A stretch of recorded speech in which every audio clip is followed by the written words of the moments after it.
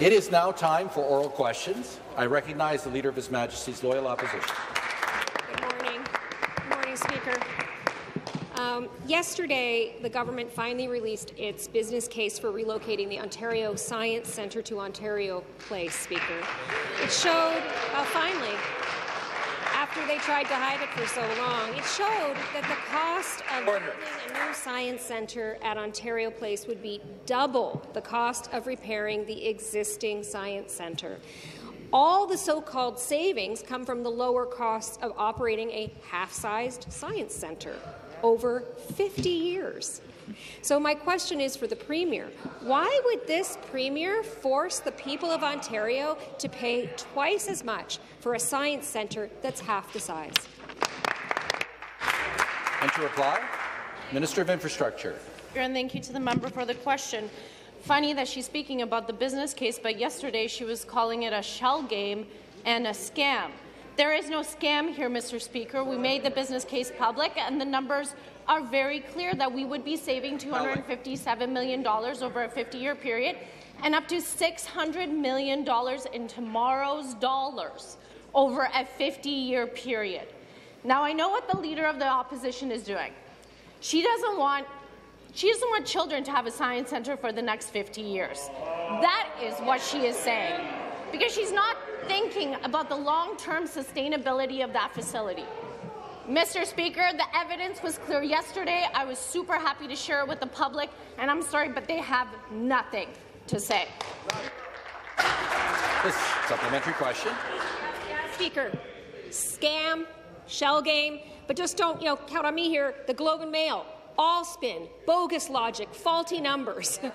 I mean, let's talk about kids. Let's talk about children. Schools from across the province visit the Science Centre. Kids and families learn about science and the world around us.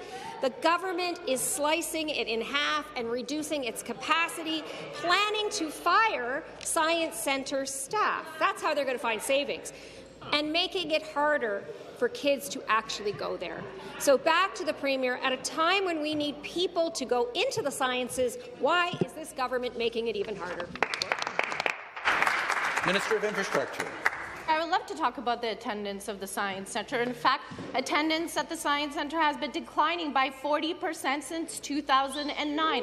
Why is that the case? I don't know. It could be the fact that this facility is 54 years old. But let's talk about the size of the new of the Science Centre. 18% of the size of the Science Centre is actually used for exhibits today.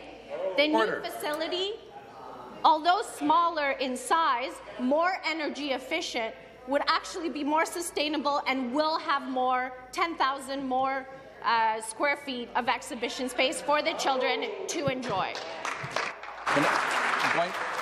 I'm going to ask the member for Hamilton Mountain, the Government House Leader, to come to order. The final supplementary. I'll tell you, the legacy of disrepair is on this government and the previous government, but I'll give them some advice for free here. They can save $650 million right now by cancelling the public subsidy for their luxury spa. How about that? The Ontario Science Centre is a crucial cultural and educational hub, as well as an employer for people in East York, including in the Thorncliffe Park and Flemington Park neighbourhoods. Instead of making the necessary repairs, the Premier wants to spend twice as much to build a new science centre that's half the size, located an hour further away for anybody who doesn't already live in downtown Toronto. So to the Premier, why won't the Premier listen to the people of Thorncliffe Park, of Flemington Park, and many other communities served by the Science Centre, and keep it where it is? Minister of Infrastructure. So, Mr. Speaker, there's the Leader of Opposition talking about Therme again. She is obsessed. That is all she cares about. She doesn't care about revitalizing Ontario Place and bringing it back to life, making sure that we improve the site. But, Mr. Speaker, let's talk about what she would like to do. Okay, fine.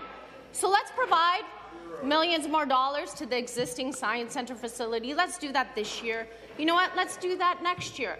And then let's do that the year after, and then let's face a systematic failure, structural failure, and then be forced to decommission the building. Now, I don't think that is the responsible move. I don't think that's the responsible move for the hardworking people at the Science Centre. What we're doing, Mr. Speaker, is ensuring that Ontarians have a Science Centre for the future, for the next 50 years, and we are being fiscally prudent. Thank you. Thank you very much. The next question, once again, the Leader of the Opposition. Yesterday, I asked the Premier why this $650 billion luxury spa is so important to him at a time when Ontarians can't make ends meet. He couldn't answer me. So I'm going to ask again, and hopefully he'll answer me this time, to the Premier, why is this luxury spa so important to him that he is rewriting the laws of the province of Ontario to make it happen? Minister of Infrastructure. Thank you very much, Mr. Speaker, and thank you to the member opposite for the question. Let's again raise the fact that Therme was a successful proponent when we weren't even in government back in 2016, and they were again a successful proponent back in 2019. But I would like to ask the member opposite, why is she so against fixing Ontario Place? Why does she want Ontario Place to continue to deteriorate, to continue to flood to the degree where Live Nation actually had to cancel their concerts in 2017? How is that acceptable? How is that acceptable? Can you answer that question for the people of Ontario? Because I would like to hear it. A supplementary question. Quite a performance, Speaker. This bill, the so-called... Order. This bill, the so-called Rebuilding Ontario Place Act, specifically blocks people from suing the government for misrepresentation or misconduct. It specifically blocks remedies for people who have been harmed by government misfeasance, bad faith, breach of trust, or breach of fiduciary obligation. It is unprecedented. So, Speaker, to the Premier, what does it tell Ontarians about this government's secret 95-year-long deal that they have to rewrite the laws to protect themselves? Members should take their seats. Minister of Infrastructure. Thank you very much, Mr. Speaker. Well, let's talk about why people enter into a long-term lease. We entered into a long-term lease with the City of Toronto when we built the Science Centre facility 54 years ago. Why did we do that? Because we paid for the facility and we wanted to know that we could stay there for a while. The same circumstances exist at Ontario Place. We have someone that is willing to invest in the site in terms of hundreds of millions of dollars, operate a facility that families can enjoy, a wellness and water park facility, and contribute to the annual maintenance of the site so that we can have a well-maintained Ontario Place. Mr. Speaker, again, I ask the member across the floor, why is she so against bringing Ontario Place back to life and saving the Science Centre? The final supplementary. Gotcha. So instead of learning the lessons of the Greenbelt scandal, this time they're covering their tracks so they don't get caught the next time. Okay, we got it. Here's another thing that Bill 154 does. It would give another minister, the Minister of Infrastructure, the power to issue MZOs. I asked the Premier yesterday why he would do this, and he answered, why wouldn't we? Well, I'll tell you why they shouldn't. They're under criminal investigation already by the RCMP and the Auditor General for abusing MZOs to benefit their insider friends already. So to the Premier, is this government expanding MZO powers to make it easier to grease the wheels for more of their insiders?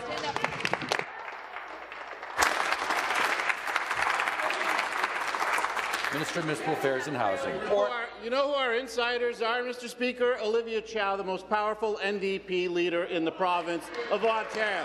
That's who our insiders are, right? That's who our insiders are. This is a caucus that is going to vote against somebody who sat in their caucus, an NDP leader, mayor of the City of Toronto. You know what this deal does? The deal ensures that there is housing in the City of Toronto. The deal, supported by the Mayor of Toronto, brings back Ontario Place, yes. It saves the Science Centre, yes, Mr. Speaker, but it also provides transit and transportation for the City of Toronto, Mr. Speaker. And that is why the City of Toronto, led by Mayor Olivia Chow, are supporting this deal, Mr. Speaker. She was in this place not 2 days ago, touting the importance of this deal. The only one who is against this deal is the NDP leader of the opposition. And why is she against it? Because they are against everything. There is nothing that they want. This is a radical NDP, a weakened NDP leader. She should take the advice of the Mayor of the City of Toronto, support this deal for the people of Toronto. Stop the clock.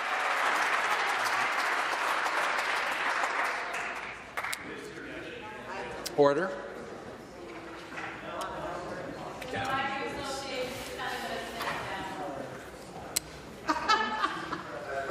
Order.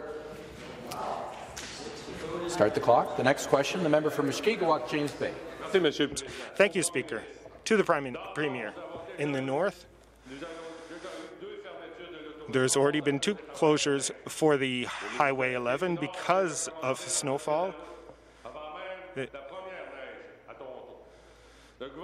The government has an agreement to put in hands of the province the responsibility for the Gardiner Expressway and the DVP. Have you signed the same agreements with the municipalities in the north as you have in the south? What a question to get from the member opposite, right? I tell you what, why don't you stand in your place and vote in favour of the bill that your leader just said was a scam?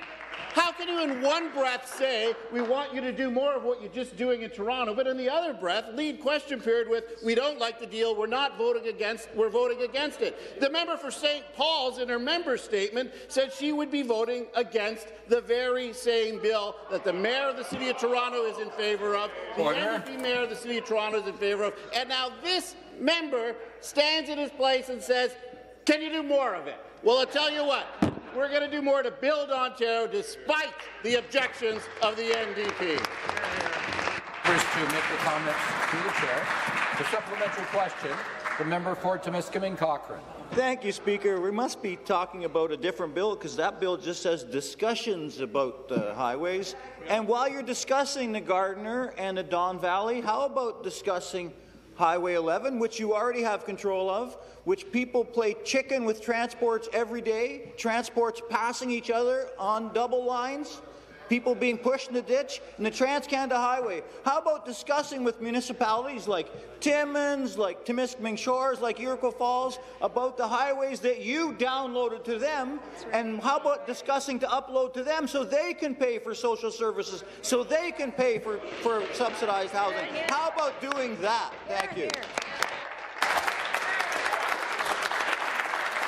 Members will please take their seats. Minister of Municipal Affairs and Housing. It's unbelievable. I almost feel like I should have the sweater vest on again. I feel that today would have been a good sweater vest day. To hear the NDP stand in their place now and ask us to continue doing the job that we've been doing for 5 years, and they have voted against it every single time. We're bringing back roads, we're building roads, we're making them safer. That member votes against it. His own caucus has just said they're going to vote against a bill that we are bringing forward to improve transit and transportation in the City of Toronto, to create thousands of jobs for the people of Toronto. I tell you what we will do. We will continue to reach out to our municipal partners. We'll continue to make those investments to improve roads not only in Southern Ontario but in Northern Ontario, bring back the Northlander, expand Highway 401, make our roads safer, improve bridges, bring jobs, hope and opportunity back to what you called a wasteland with the support of the Liberals. Once again, Ask the members to make their comments through the chair. The next question, the member for Brantford-Brant. Thank you, Speaker. My question is for the Minister of Northern Development and Minister of Indigenous Affairs. Municipalities across Ontario, especially in rural, remote and northern communities, face unprecedented economic challenges due to unforeseen additional costs arising, Speaker, from the carbon tax. Increasing costs to heat buildings and rising fuel costs for frontline municipal vehicles create economic and budgetary challenges for our municipal partners. This is especially true for northern municipalities and Indigenous communities who feel the effects of the federal carbon tax more significantly than other municipalities. And while the NDP tries to confuse everyone as to where they stand on this punitive and regressive tax, our government's position has always been clear. It's time to scrap the carbon tax. Speaker, can the minister please explain how the carbon tax negatively impacts northern municipalities and Indigenous communities? Thank you. The Minister of Northern Development and Minister of Indigenous Affairs. Thank you, Mr. Speaker. The federal government made the pitch to the municipalities that this carbon tax would have a net benefit for them. And opposition members here in this place have rallied around that thought. But let's test that theory for a second. In fact, Mr. Speaker, 10% of tax revenues are used to fund environmental projects for small businesses, municipalities, hospitals, schools, and Indigenous communities. Wow. Meanwhile, many municipalities have seen significant increases in their operating expenses because of the carbon tax. In Kenora-Rainy River, the local district service board tells us that their fuel costs have doubled since 2020. Mr. Speaker, even in the NDP-governed British Columbia, we're seeing strong opposition by the municipalities to this regressive tax. Fort St. John said it best. They said carbon tax on home heating and everything else is an unfair financial burden for residents in northern cities in their province. We agree, Mr. Speaker. Let's scrap that tax. Supplementary question. Thank you, Speaker. Thank you, Minister, for that response. It's clear from your response that the negative impact from the carbon tax continues to be a pressing concern for northern municipalities and Indigenous communities. Major industries and local businesses across the north are worse off as a result of the carbon tax. Every day, municipalities and businesses deal with pressures of making difficult decisions because of this ludicrous and punitive tax. It is difficult to understand why the Independent Liberals and the opposition NDP continue to disrespect the North by supporting the federal government's imposition of this regressive tax.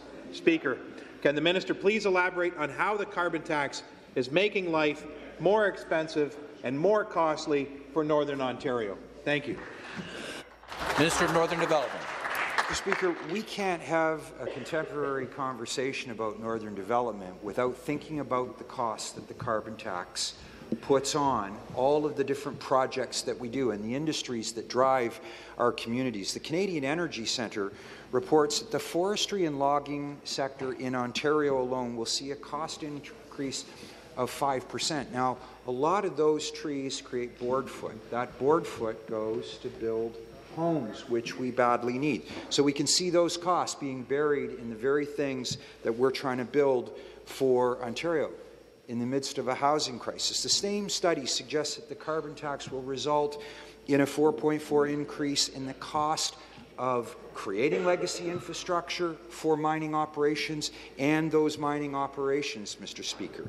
That's not helpful when we're trying to develop critical minerals, Mr. Speaker, to transform a green economy and incredible economic opportunity for Ontario. Let's just scrap the tax. The next question. The next question, the member for St. Catharines. Thank you. Just hit it on the. Go ahead, Teresa. Contraception. Yeah. Thank you, Speaker. Thank you, Speaker. I was just wondering, we was in great debate yesterday, and the questions to the Minister of Health. We had a great debate on universal contraception, and we had found out that OHIP Plus covers OHIP Plus and the government's coverage that they mentioned. They said that it was 6 million people, but most of them are men, seniors, and children. And I'm wondering if the minister can answer that question. Why doesn't it cover the 30 years in between? To reply, the Deputy Premier and Minister of Health. Well, perhaps the member opposite is not familiar with the Trillium Drug Plan, which is available to all Ontario residents who have a financial need to ensure that they have their drugs covered.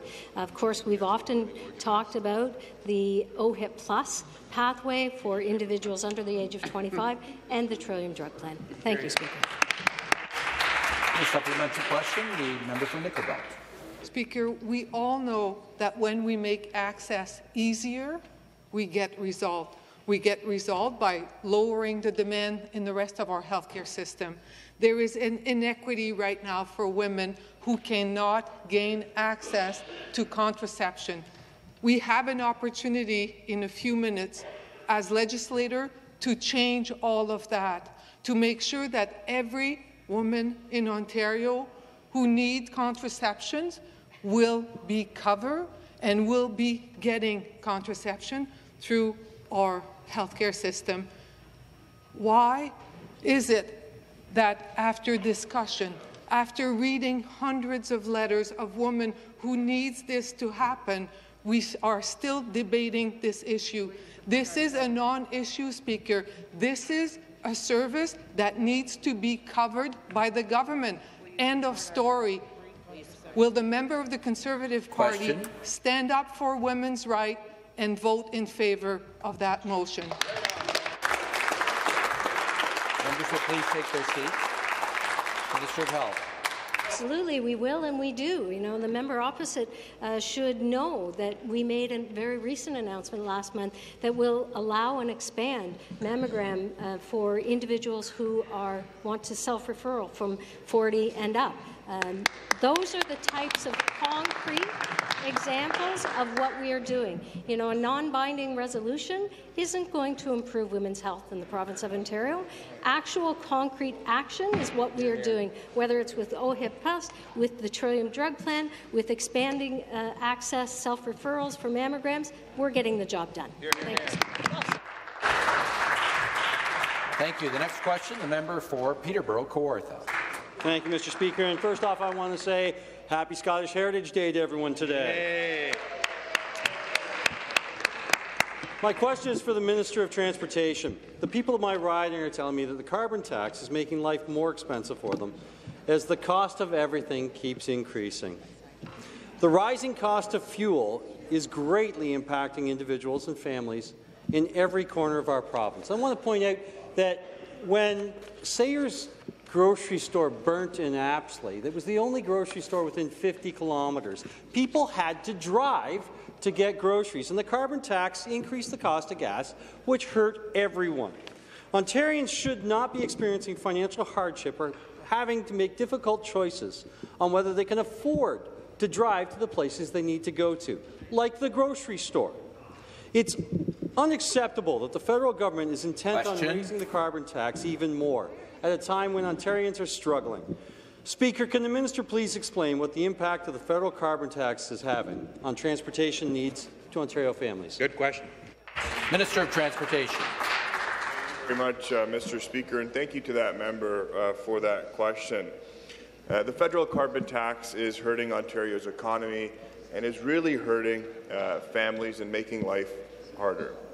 Speaker, the federal government doesn't seem to understand that for parents filling up their cars in places like Peterborough and Kenora and Wawa, there are, in many cases, no alternatives. And the carbon tax adds unnecessary costs for families who need to rely on a car to drive their kids to school, to go to work, or to visit their doctor. Unlike in Toronto, communities like Kenora, Peterborough, Wawa don't have access to rapid transit and subways, and we need to recognize this.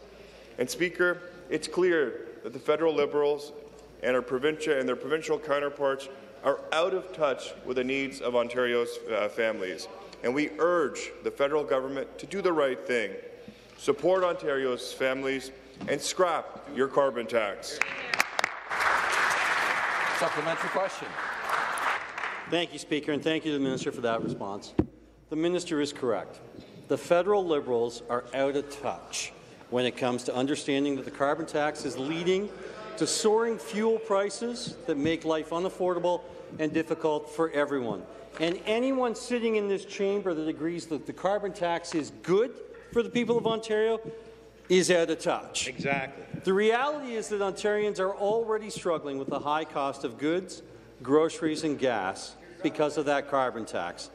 The carbon tax adversely affects every business and negatively impacts our economy and every single worker in Ontario. That's why our government must continue to call on the federal government to do the right thing and eliminate the tax completely. Hear, hear. Speaker, can the minister please elaborate on how future carbon tax increases are going to negatively impact the people of Ontario? The Minister of Transportation. Thank you, Mr. Speaker. At a time when Canadians are seeing costs go up everywhere, the federal Liberals, supported by their provincial counterparts, are raising taxes on families across the province. Speaker, the federal Liberals will increase from $65 per tonne to $170 per tonne by 2030. If we think gas is expensive now, it's going to get a lot worse. It's going to get harder for families to take their kids to soccer practice. It's going to get even more expensive for us to afford food. It's about time that the federal Liberals and the provincial Liberals stand up for drivers and appreciate the unique needs of those in communities that don't have rapid transit and subways. Families cannot afford higher taxes. We have to be serious about reducing emissions and addressing affordability, and they need to take leadership and scrap the carbon tax. Thank you. The next question, the member for Ottawa Centre. Thank you, Speaker. My question's for the Premier. Nice to see him here this morning. Unfortunately, I hasten to inform the members of this House, Speaker. Stop the clock. Stop the clock.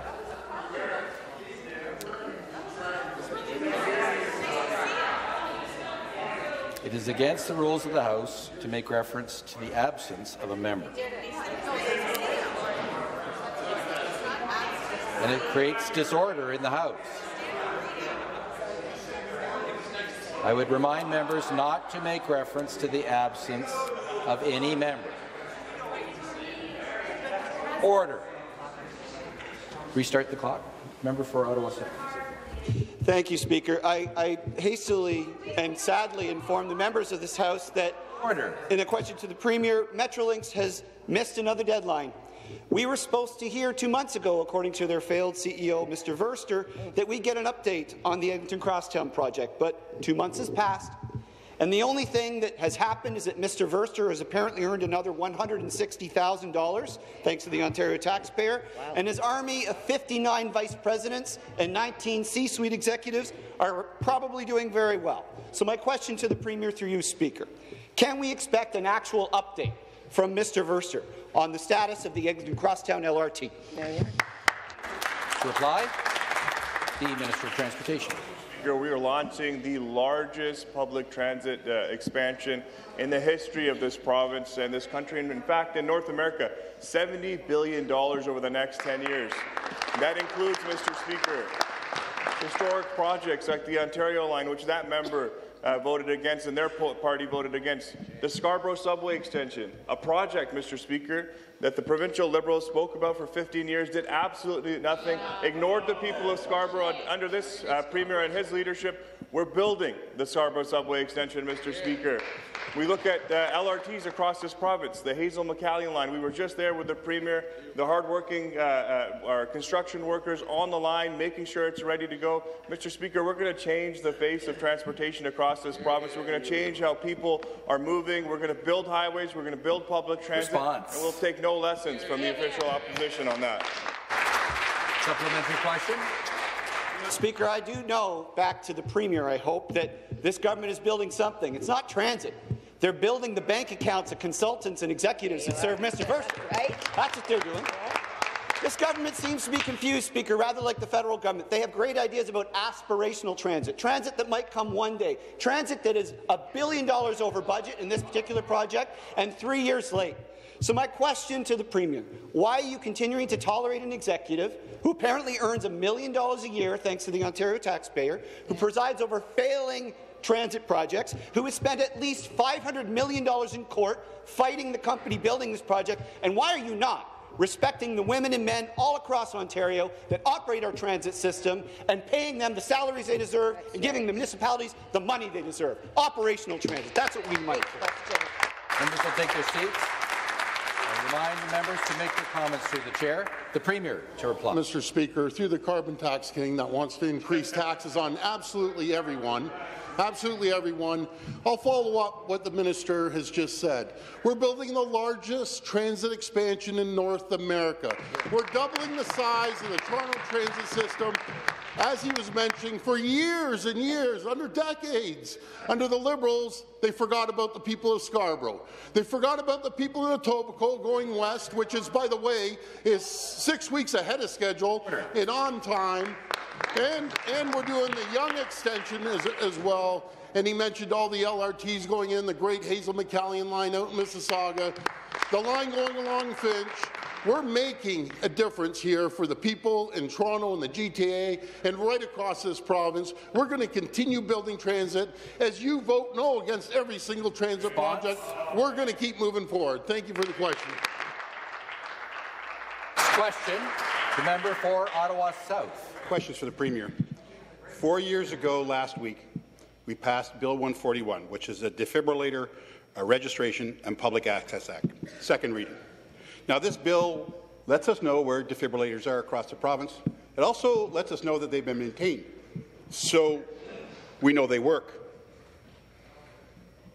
There were 3 bills, actually the member from Nickel Belt, myself, the member from Eglinton Lawrence. And we asked the new House Leader at the time to say, pass this bill, take it to committee, let's travel it. We did that. It received royal assent in June 2020. We were all pretty excited. Change. We did something good. We're going to save lives. Since then, crickets. The bill's not enacted. It hasn't been enacted 3.5 years later. A bill that will help people, keep people alive. So could the Minister, the Premier, please tell us exactly what's happened with this bill? And to reply, the Deputy Premier and Minister of Health. Respectfully, the member opposite is not quite up to date. We have absolutely been working with our paramedic partners and other municipal leaders to make sure that we get this right. But, you know, I'm going to give credit where credit is due, and that is my amazing parliamentary assistant, the member from Eglinton Lawrence, who brought this bill forward. Now, we often talk about how our government has a plan and it's working. This is a beautiful example of something that the member from Eglinton Lawrence saw, brought forward a solution, and now we're working through those regulatory details to make sure we get it right. And I'm incredibly proud of the work that she's been doing. Supplementary question. Respectfully, Speaker, 3.5 years. 3.5 years. So defibrillators save lives. The person sitting next to me is living proof. And if they couldn't find the defibrillator or it didn't work, that chair would be empty right now. Right? So 7,000 people have cardiac arrest in Ontario every year. 7,000 people. And we know that if defibrillation is applied within 3 minutes, most of them survive. Every minute after, gets worse. 3 minutes, 3.5 years. 3 minutes, 3.5 years. Minister, will you commit to making sure that this bill is enacted before we return here in February? It's important to Ontario families because they don't want any empty chairs.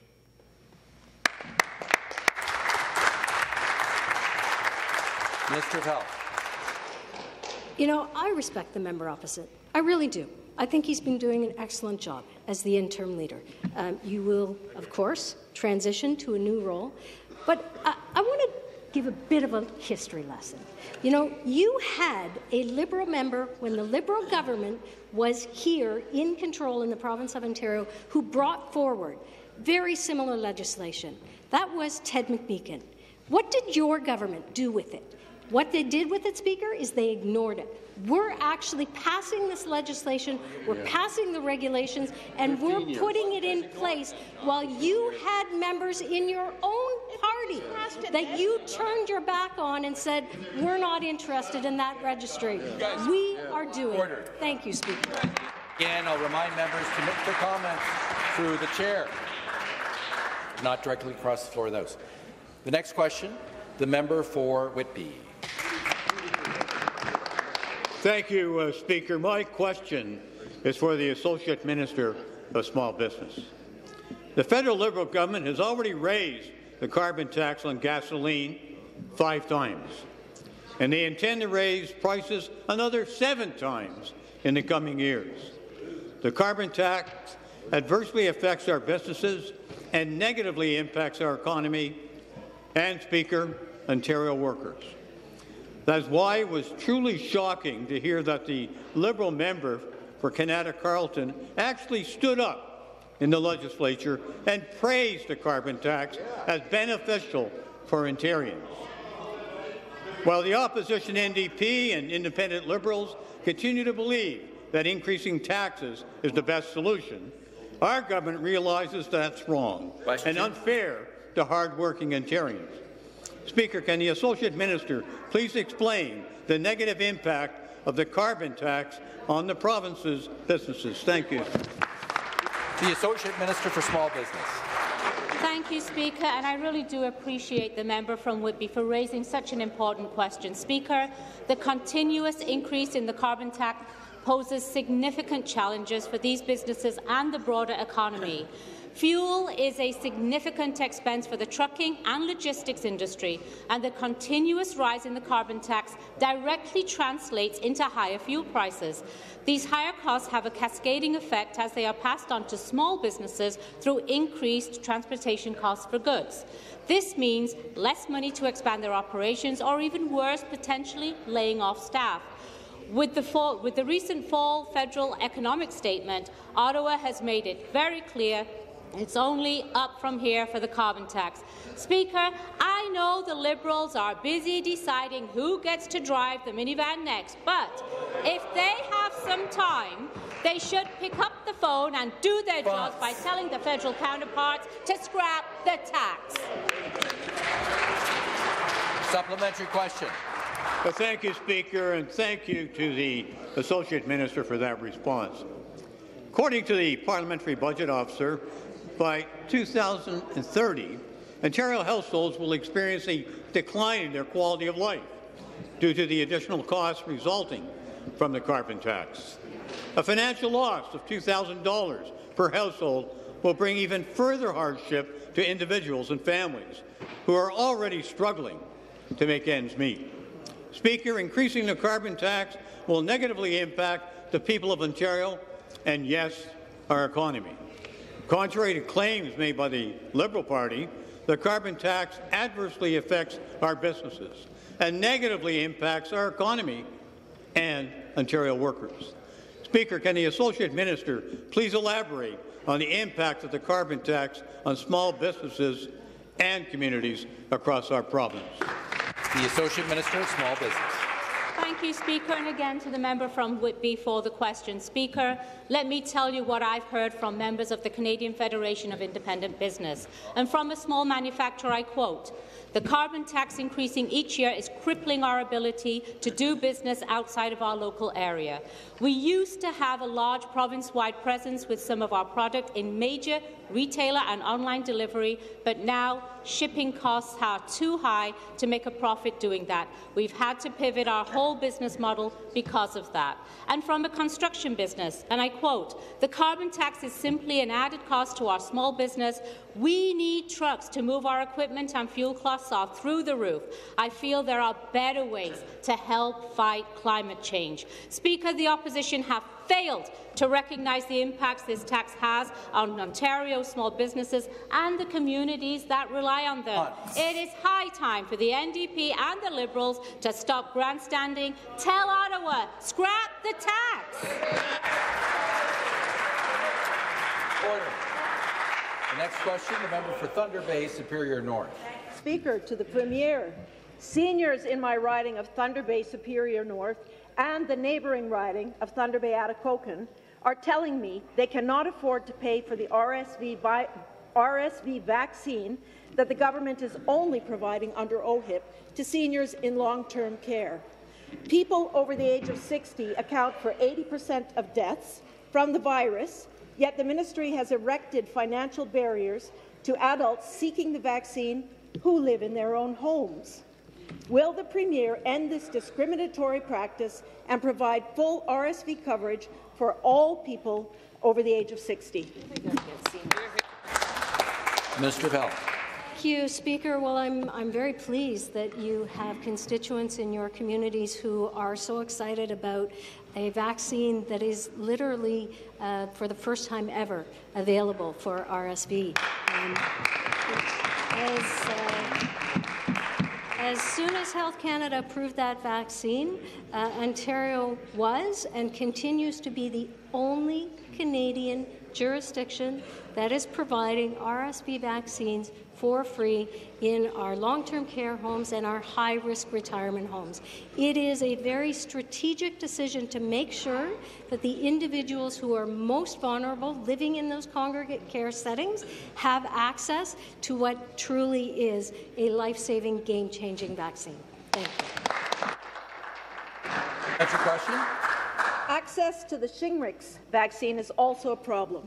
For seniors between the ages of 65 and 70, the vaccine is covered by OHIP, but anybody older than 70 has to pay $300 to get the vaccine, even though the risks of getting a severe case increase with age.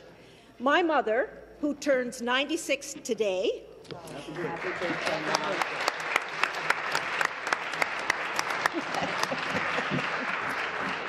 she was not offered the vaccine and came down with an excruciating case of shingles a year ago and is still experiencing pain to this day.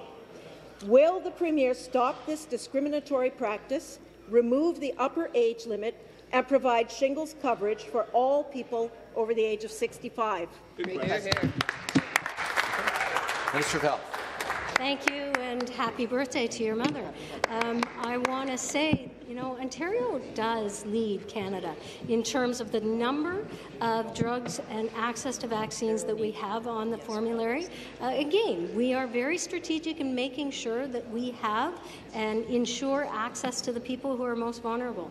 When I think of the changes that we've been able to make because we have COVID-19 vaccines in our community, because we have thousands of pharmacies and pharmacists who are on a daily basis providing vaccines to our residents, it really is taking a very different approach and making sure that we are protecting as many Ontario residents as possible. We'll continue to do that work because we see that this is yet another protection to ensure people in Ontario remain safe.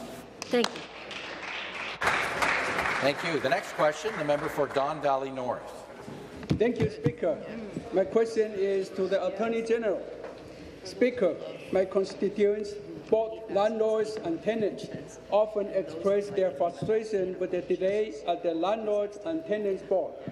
Speaker, we currently have the national housing crisis. The long-term rental supply plays a vital role in tackling this issue.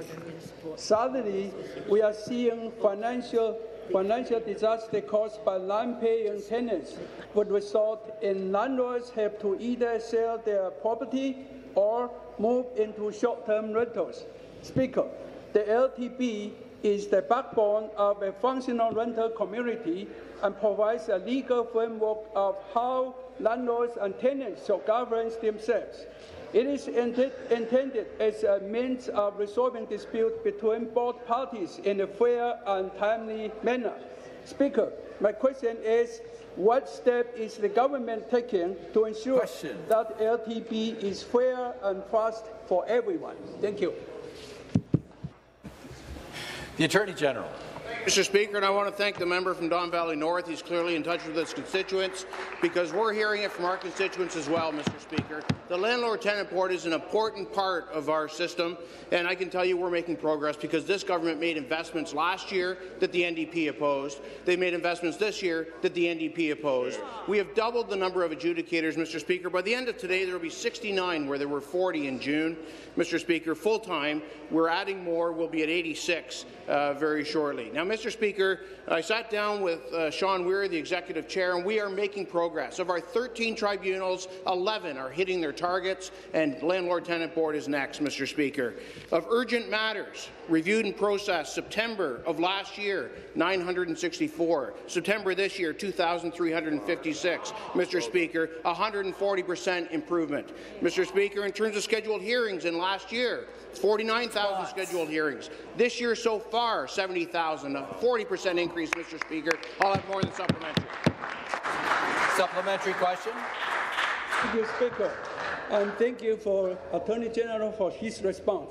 Speaker, since the pandemic, the issues of fraudulent rental applications and non-payment of rental rent have surged to historical high level.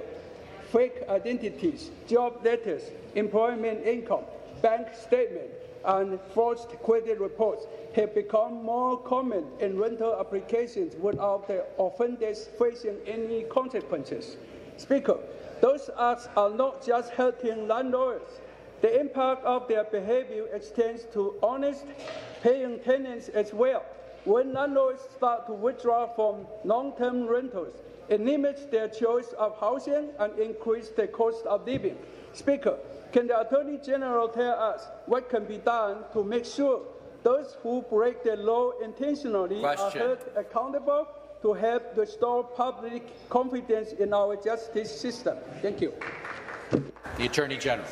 Speaker, and again, thank you to the member from Don Valley North. When we looked at the system and how it had developed through COVID, we have frozen fees, Mr. Speaker. We have added resources. We have changed systems. We have put a whole new backbone into it, Mr. Speaker. We want to make sure that the landlords, and when we say landlords, we're talking about not just large landlords, we're talking about your neighbours who are trying to rent out part of their house or an investment property that they have, Mr. Speaker. So we looked at where the choke points were in the system, and one of them was the orders. Once the hearing had happened, the orders weren't getting out fast enough. The L3s and L4s, Mr. Speaker, in February of this year, there were 1,000 waiting to be processed. As of early October of this year, there were 75, Mr. Speaker. We are taking progress, and we will get there, and we will make sure that the landlords and the tenants have a fair and responsive system. Thank you, Mr. Speaker. The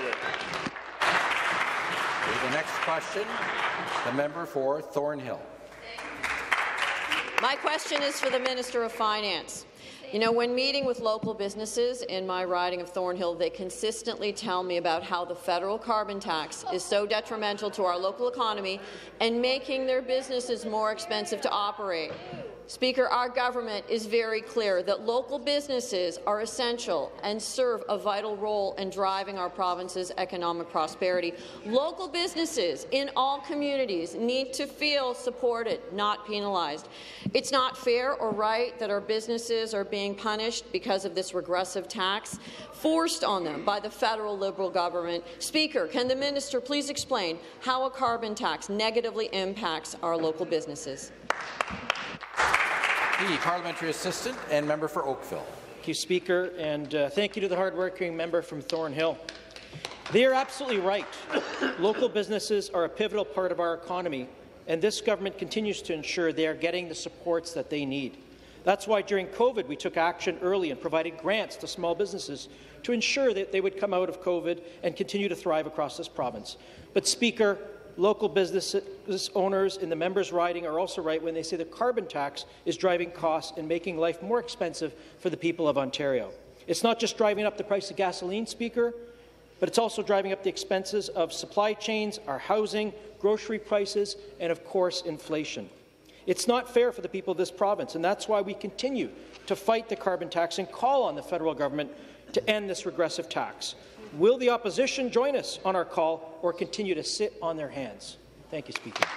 Thank you. The supplementary question, back to the member for Thornhill. Speaker, and thank you to the member from Oakville for his dedicated work.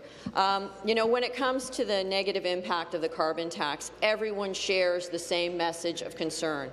From the Governor of the Bank of Canada to the parliamentary budget officers, academics, economists, business leaders, and even premiers of all political stripes agree that the carbon tax is making life more challenging and unaffordable for everyone. The carbon tax is also increasing prices and is creating unfavourable conditions that weaken our competitive economic advantage. Local businesses are struggling, and this regressive tax is only making their work more difficult. During this time of economic uncertainty and affordability concerns, Ontarians should not be taxed more. Speaker, can the parliamentary assistant please explain how our government is supporting Ontarian businesses and families? Parliamentary Assistant to the Minister of Finance. Thank you again, Speaker, and thank you again for the question from the member from Thornhill. And as the member clearly outlined, the carbon tax continues to drive up prices and make life more unaffordable. And I was disappointed to see here in our chamber the Liberal Party of this province show their continued support by voting against our motion on the removal of carbon tax on all home heating fuels. They did this in spite of the evidence, highlighting the damage it's doing to local businesses throughout Ontario. But that's why, Speaker, while our party continues to vote to increase prices for Ontarians, we are working to make life more affordable.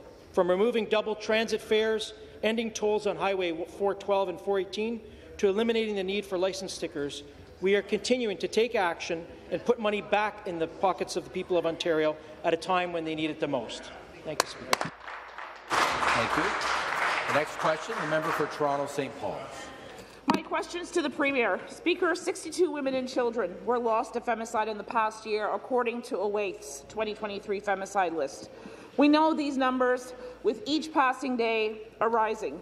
Yesterday, I met with OAIT and spoke with workers, women, on the front lines of gender-based violence and intimate partner violence, working hard to help save the lives of women and children exposed to violence. You refuse to listen to our countless calls for you to name gender-based violence as an epidemic in this province of Ontario. This sector hasn't seen real investments, deep investments, to its operational funding in 15 years and counting. My question is to the Premier.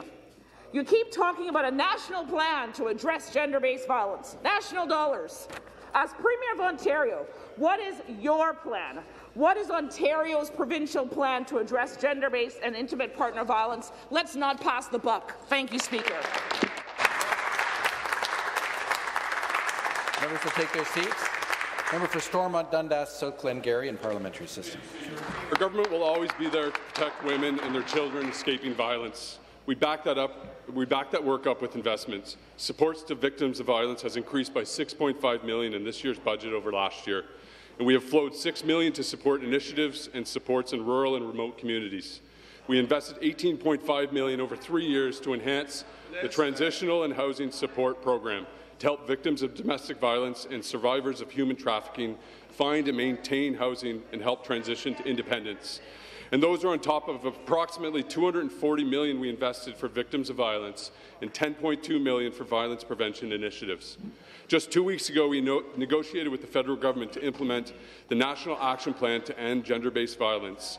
That will see an additional $162 million invested over 4 years in Ontario. Speaker, our government has and will continue increasing investments across the board to end violence against women, and we are going to keep doing whatever it takes to protect women. The supplementary question. Premier, shelters and transition houses are bursting at the seams, Speaker. Many children and women have nowhere to go. The sector is facing critical staffing shortages and turnover as wages in this sector have been brutally shut down and stifled because of this Conservative government's Bill 124.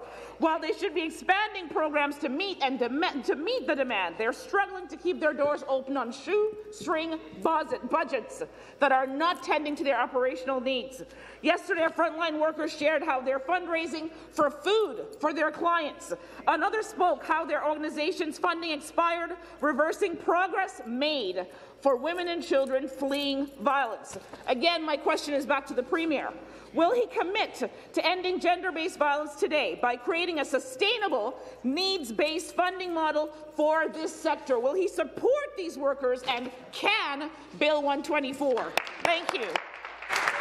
And again, to reply, the member for Stormont Dundas, South Glengarry. Speaker, it's crucial that women and children fleeing violence have the supports they need to start new lives. That's why we're working to increase access to safe and affordable housing for women escaping violence and human trafficking. We're investing $18.5 million over 3 years in the Transitional Housing Support Program to support victims of domestic violence and survivors of human trafficking find and maintain housing to help transition to independence. It also connects them to socially and culturally responsive wraparound community supports like safety planning, counselling, health and wellness, education, legal and immigration services, financial resources, and childcare services. Speaker, every single Ontarian deserves to have a safe place to live, especially women fleeing violence and their children, and our government will ensure that Toronto they have St. the Paul's support come to that they order. need.